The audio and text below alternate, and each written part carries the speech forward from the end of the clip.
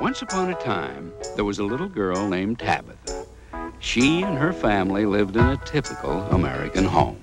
There was a mother, Samantha, a father, Darren, little Tabitha, and her brother, Adam. As Tabitha grew older, her parents discovered that she was a gifted child. Look. Quite gifted. But wisely, they didn't pay a lot of attention to that. And Tabitha grew up just right, with pigtails and freckles, just like any other typical American girl. Almost. Some people got it, some people don't. You'll never know until you try.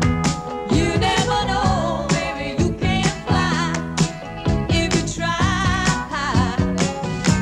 It could be magic. The way I feel, It could be magic. but it feels so real. It could be magic. Ooh, yeah, well, it could be magic.